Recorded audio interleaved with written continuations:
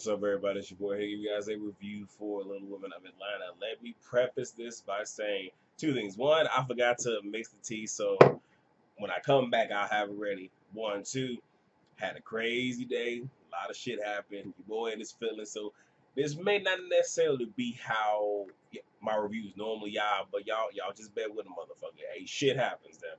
So Juicy invites Minnie to lunch, but doesn't tell me that Ty's gonna be there. So she and her feelings about that.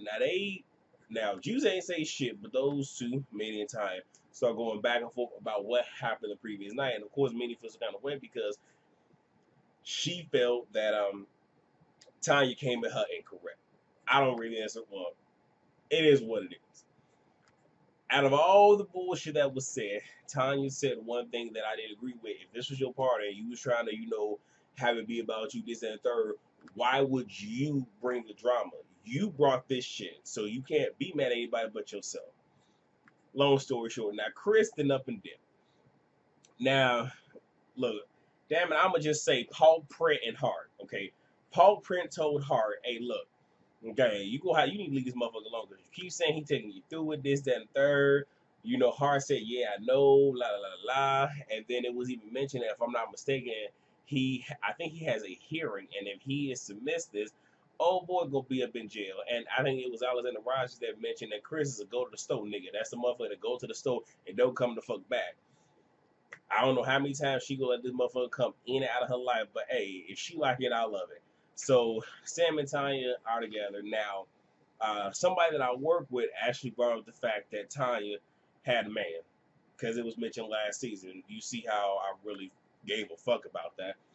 But apparently, they were together. She was leaving for Atlanta. He didn't want her to take the kids, so she up and brought the kids.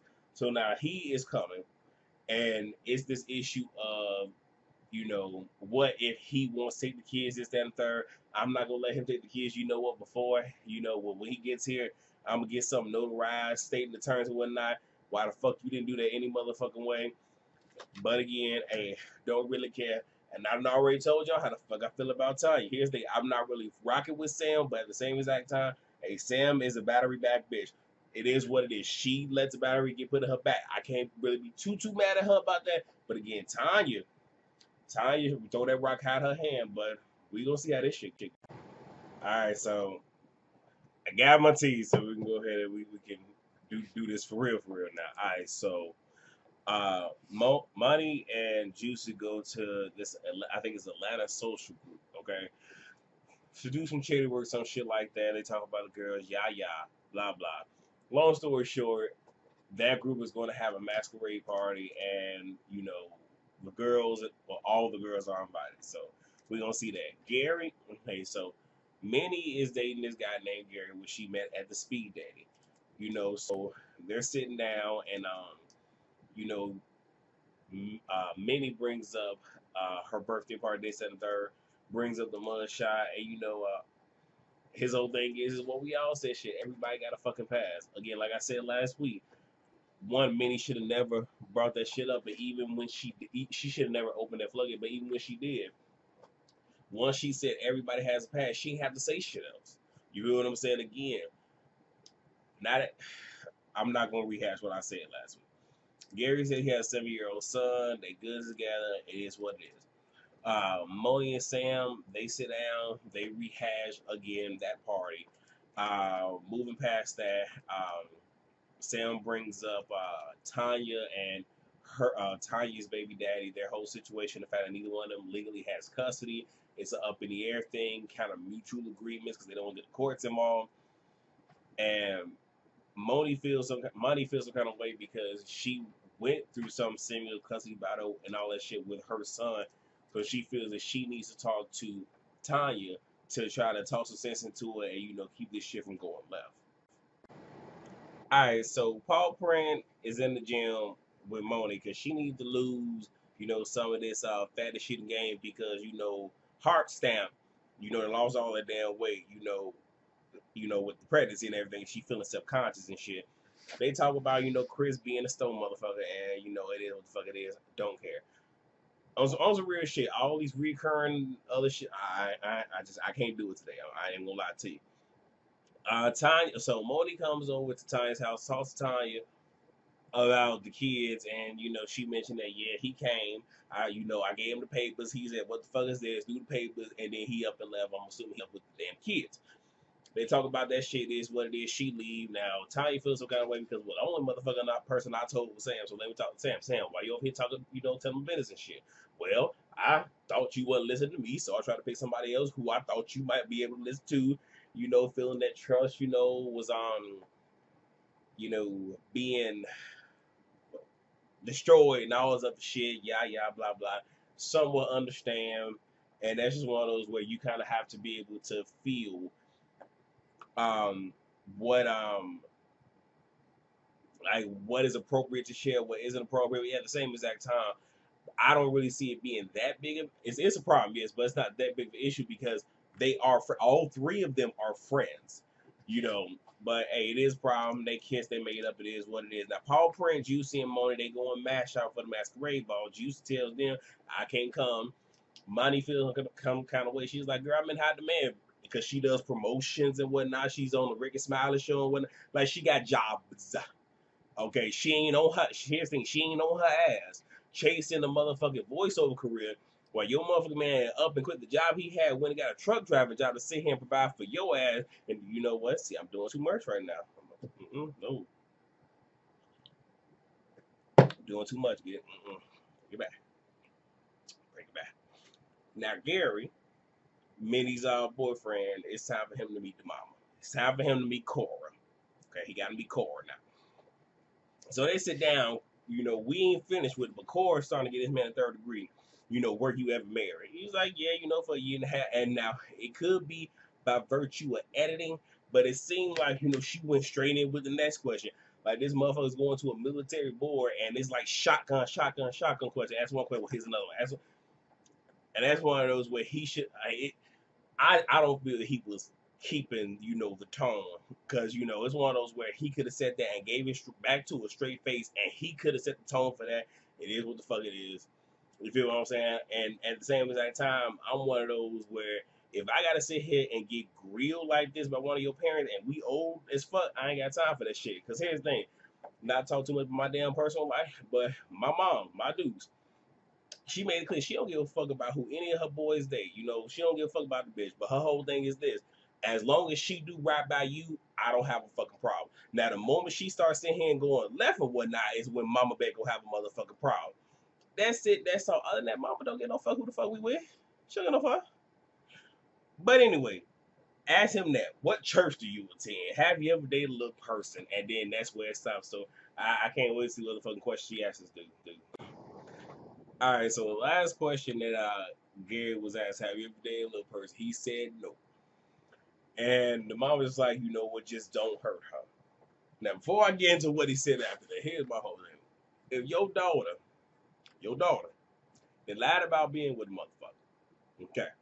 Then she done lied about getting knocked up by the motherfucker, okay? Then she lied about having a miscarriage with that motherfucker, to that motherfucker, then everybody else in the group.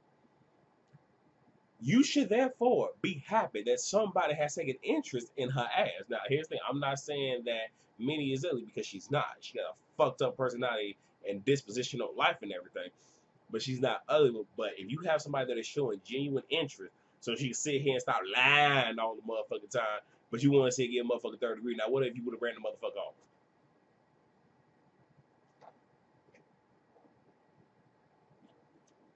Now, he started talking about how he liked to, watch The Young and the Restless. Why he say that?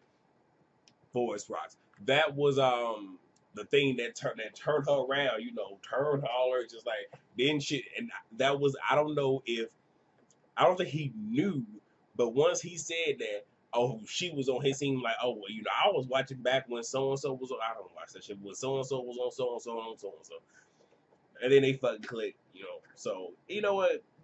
Good for him. All right, good for him. But on some real shit, I think low key Cora wanted him. I think that's what it was.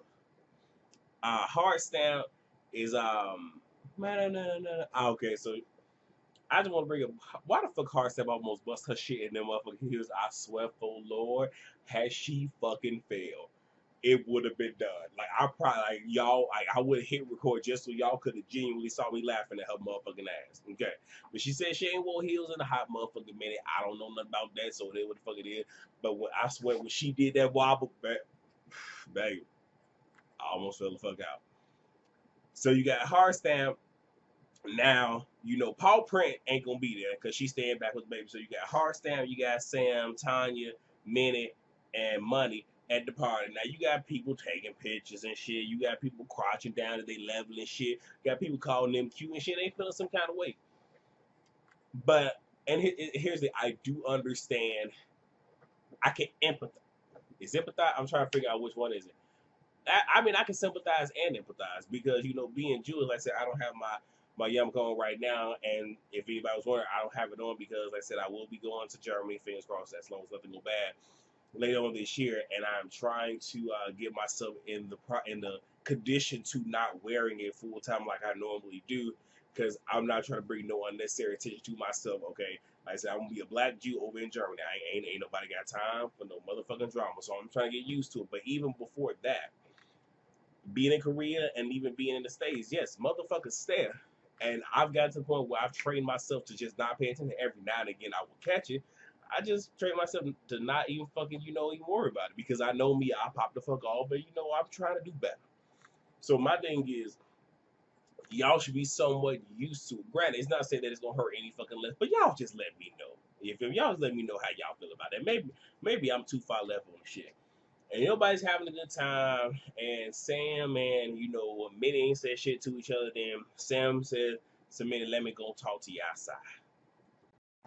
All right, so let me go ahead and get through the fuck shit so we can sit here and briefly talk about the preview for motherfucking next week. So Sam apologizes, Minnie apologizes. The only thing I have about this fucking apology is Sam, if you was really fucking apologetic, you would have apologized before this party, not when shit got awkward because y'all weren't fucking talking to each other. On the real shit. There's a reason I don't go to meet. If I have an issue with somebody, one or two, either I don't go to the motherfucking event because I don't want to sit here and turn shit out. And if I do, I tell motherfuckers that I fuck with. If I don't fuck with that person, ain't shit need to be said. Not a damn thing. Oh, y'all ready to talk to you outside? Hell no. Fuck out my face. Fuck you mean. Fuck out of here. Like that's me. It's one of those where if you want to holler at a motherfucker, holler at me before this shit. Don't even step to me with that bullshit. And even then, if I've already X your ass off, we ain't got shit to fucking talk about. Real talk. And if you need to apologize, I apologize. I accept your apology. Fuck out my face. Because we don't really do second chances around this motherfucker. Okay. Cause you ain't got but one motherfucking time. So, and it's rare you get a second. So Tanya calls her cheering. And Jaden got upset because she's like, okay, I gotta go. He didn't want her to hang up. What the fuck it is. It was sad. I didn't share the tip. And the shit went on. Now, I'm looking at the fucking, you know, preview for next week. Why Cora gotta move in with Minnie? And then how the fuck Minnie gonna hit her with, you got a 30-day time restraint or something? No, I don't think she said that, but you got a time restraint on how long you can be here. Bitch, what? Man, that's one of those where even though I am not here for Cora, even though I'm not here for Big Deborah, she best to read the eyes. She best to read the eyes out of her motherfucking daughter for that shit. I'm just saying. I ain't saying, I'm just saying. And then I was trying to figure out how that whole scuffle with the men was gonna happen. So apparently it's gonna be fucking Times baby daddy to pop this shit off. But you know what? I'm gonna be here for the shit. I hope y'all gonna be here for the shit too. I'm gonna be back here next week. I hope y'all back here next week. The next fucking review I got is going to be Friday for Married to Medicine. So thank you guys so much for watching. Hopefully I livened up towards the end of this. You know, hey, share some spirits will brighten your spirits. So rate, comment, subscribe, and share. I will see you guys later. Peace.